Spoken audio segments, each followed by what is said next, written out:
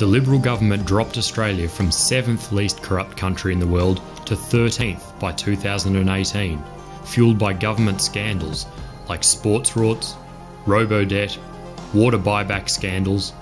Western Sydney airport land purchased at over 10 times its value from a Liberal Party donor, ex-ministers using government allowances to look for work overseas, minister after minister being handed post-government jobs with companies who benefited from the portfolios those ministers managed, public funds used for branch stacking, misleading election material designed to look like official AEC posters, unreported ministerial gifts and benefits, misused ministerial allowances,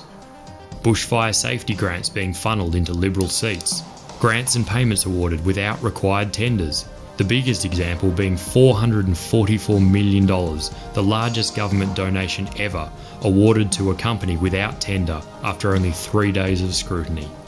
This isn't even close to the full list of all the corruption and scandals that the public is aware of. If you care about corruption and integrity, don't vote for the Liberal Party.